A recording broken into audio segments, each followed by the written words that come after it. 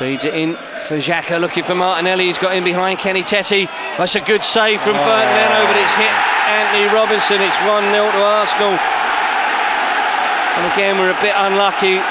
Martinelli, we know, at any given time can open you up. I think he's ahead of Kenny Teti. Kenny Teti's elbow is the furthest thing forward. Yeah, it's ruled out. Again, it will be Trossard, again from the left-hand side. Into the middle of the goal this time. It's headed in. It's Gabriel, I think. We mentioned earlier he got the header against us on his debut for Arsenal. There's a long ball out of defence to find Martinelli. He's got Trossard up ahead of him on the left-hand side.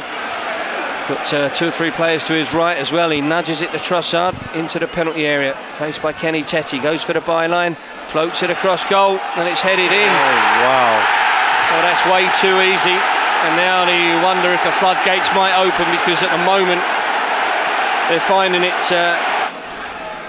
Surely they're not going to add another one now. Trossard would have ball into the box. Oh, this is trouble. Odegaard onto the left foot. Well, it is 3-0. I've got to say, Teti's got a throw-in on the halfway line, and he literally throws it sideways straight to one of their players. I saw Marco Silva just put his hands in his head, thinking, this sums up the whole half. It's just sloppy, no attention to detail. There's Pereira on a good run for Fulham. Oh, he's got it through for Bobby Decordova-Reid. The save. Oh, it might have fallen in front of Mitro. It didn't, but here's Manuel Solomon. Pereira, the shot cannons off. Pereira with the corner in. Here it is. Oh, it's off the crossbar. Oh, it was tossing, attacking it after what I've said about him. He's not there. Can we nick a goal at the end, Fulham? It would be great if we could. Decordova-Reid with the ball in. Harrison Reed down. Harry Wilson. Well, he was just leaning back. He had to take it really early.